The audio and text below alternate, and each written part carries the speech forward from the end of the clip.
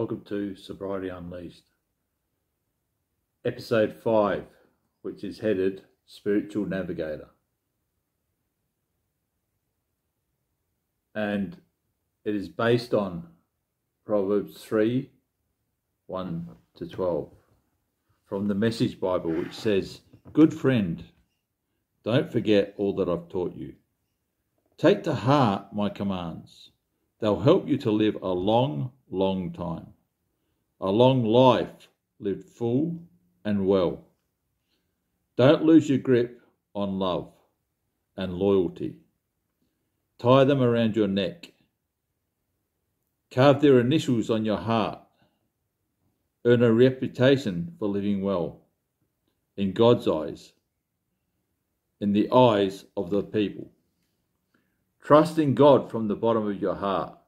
Don't try to figure out everything on your own. Listen for God's voice in everything.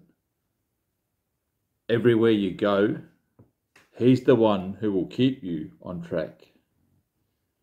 Don't assume that you know it all. Run to God. Run from evil. Your body will glow with health. Your very bones will vibrate with life. Honor God with everything you own. Give Him the first and the best. Your barns will burst. Your wine vats will brim over. But don't, dear friend, resent God's discipline. Don't sulk under His loving correction. It's the child that He loves that God corrects. A father's delight is behind all this. There are a few things in this episode that I want us to look at. The first is, it tells us in this scripture to keep God's commands. It says in Proverbs 3, 1 to 4, "My child, don't forget what I've taught you. Take to heart my command, because they'll help you to live a long time.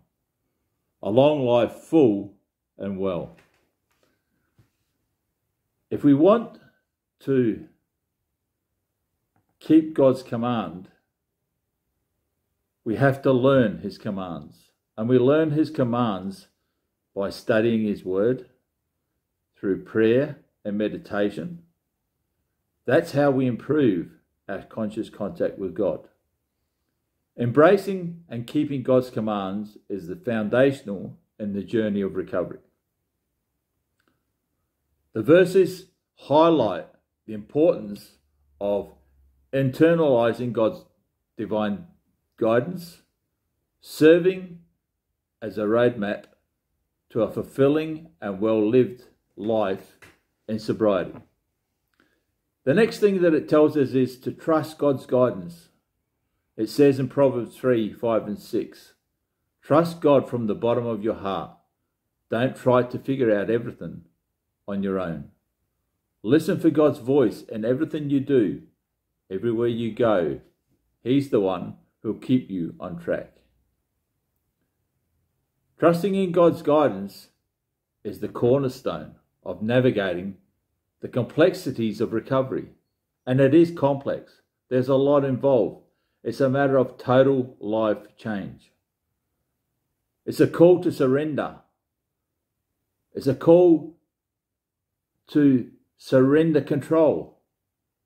Allow God's wisdom to lead the way through our uncertainties, through our decisions, and through our temptations, because temptations will happen. The next thing it tells us to do is to honour God's provision. And it says in verses 9 to 10, "Honour God with everything you own. Give Him the first and the best. And your barns will be full, and your wine vats will brim over." Honouring God's provision in our life involves recognising the source of our blessings and expressing gratitude for it. In recovery, acknowledge and giving back with a generous heart creates a cycle of abundance and reinforces the sense of spiritual connection. It's better to give than to receive. Those verses finally suggest to us that we have to accept God's correction. Proverbs 11:12 says, "My child, don't shrug off God's discipline. But don't be crushed by it either. It's the child he loves that God corrects. A father's delight is behind all of this." Accepting God's correction is an integral part of our spiritual growth in recovery. It's a reminder that challenges and corrections are expressions of love, aimed at refining and moulding us into the people that God wants us to be as we journey on this road to recovery.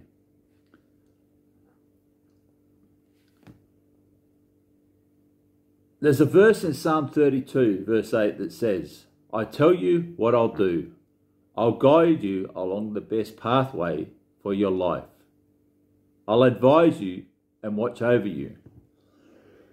And this verse reinforces the idea of divine guidance and recovery, assuring us that God leads us on the most optimal path for our lives. He knows what's best for us, and he will help us to find that path and to follow that path if we put our trust in him. There's a verse in Isaiah 30:21 which says, "Your own ears will hear him. Right behind you a voice will say, 'This is the way that you should go, whether right or left.'" God will speak to you and show you how you should go. Most people who've listened to these podcasts know that back in 1989 or 88, I left Western Australia because I couldn't get recovery in West Australia. God told me, if you want to get it right, you have to leave this place and go on a path where I knew nothing. I had no plan and no idea where I was going or what I was going to do. But I trusted God. Even when I was drinking in a relapse, I trusted God. I knew that he was going to lead me to wherever I was going to go. And I heard him. I heard God say to me, "If you want to be serious about it, get out of Western Australia."